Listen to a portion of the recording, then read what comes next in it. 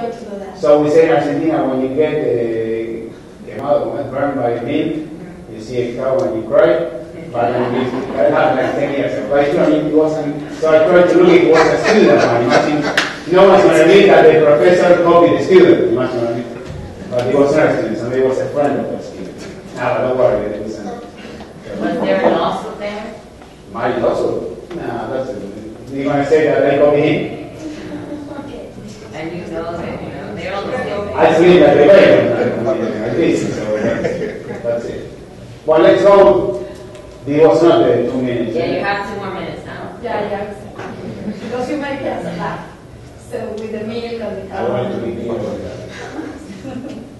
Let's go to arbitration. Right? This is what I said to you last week. Arbitration is when the people bring a commercial dispute, always commercial dispute, before a disinterested third party, that will be the arbiter, or the arbitration tribunal, would be 3 arbiters.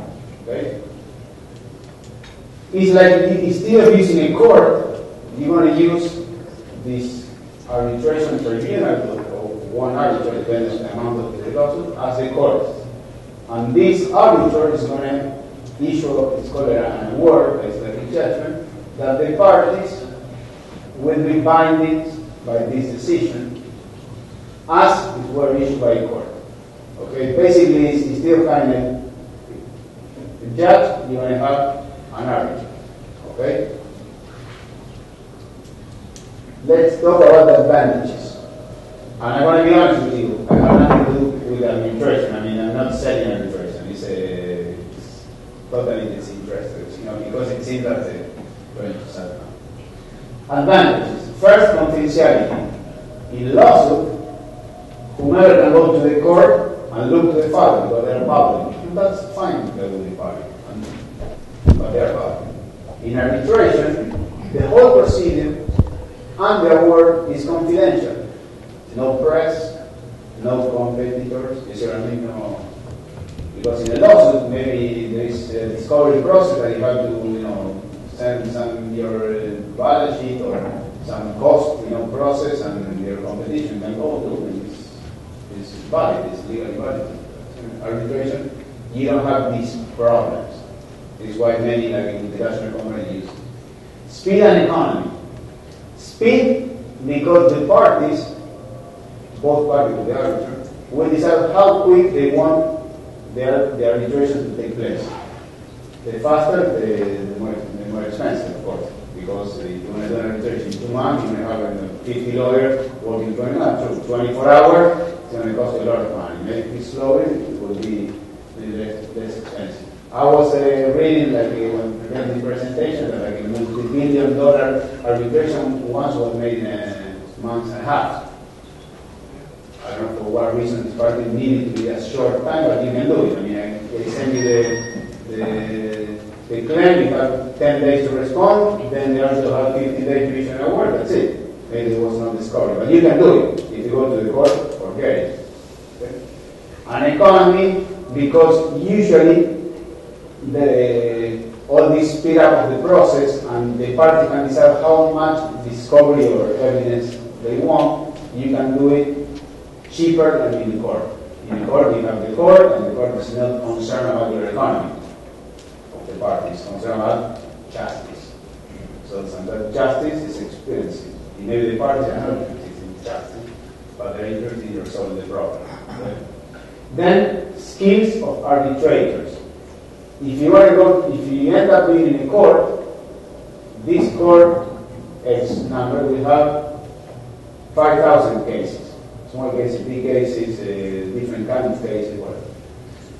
As you can choose the arbiters, if you have a conflict of international aviation, you can look for a prestigious law lawyer with a law professor or whatever with expertise in this specific area.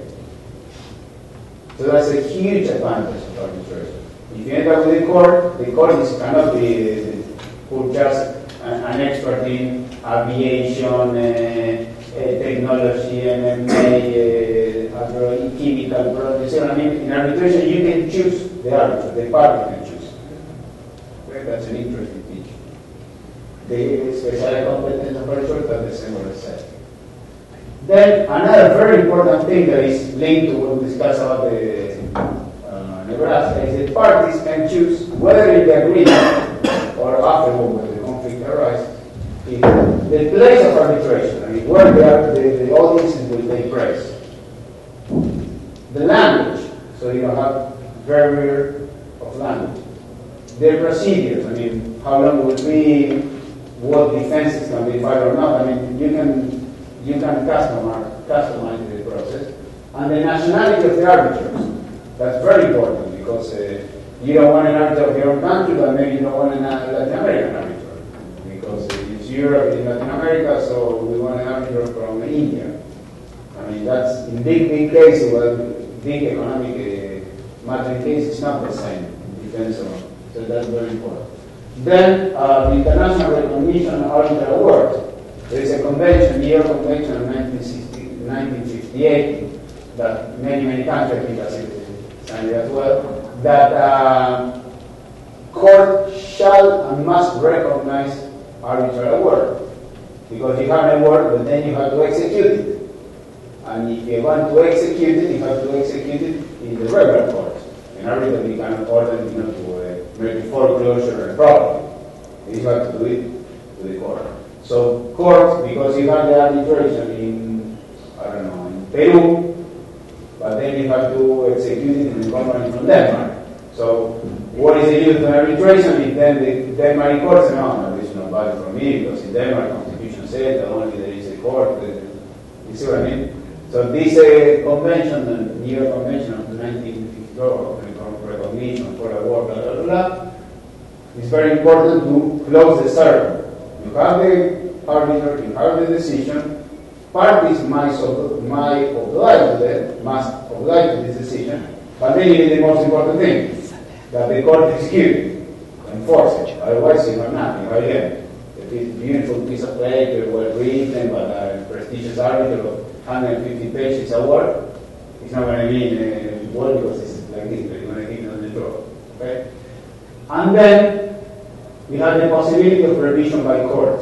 That means if the arbiter or whatever thing happen in this world make an illegal award that is evidently nude, you see what I mean, that the party present that X evidence and the arbiter not even take into consideration, you can go to the court to make a revision of this award and the court can declare it nude or invalid.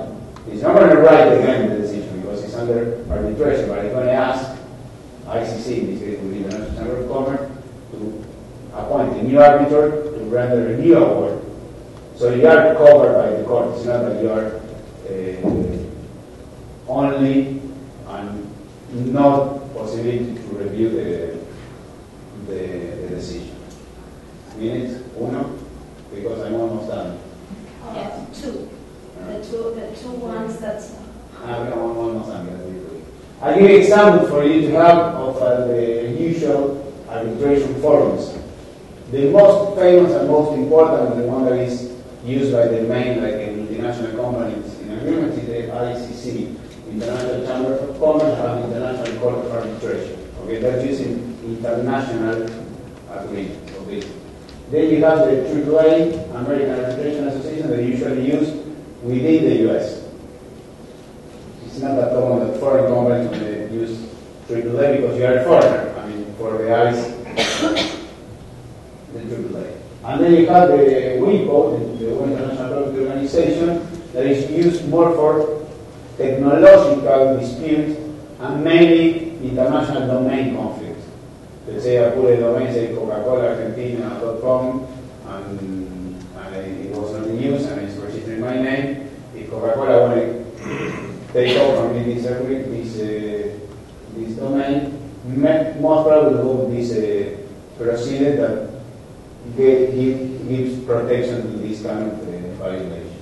Then I give you the standardized celebration clause that you can read it, but now I would say that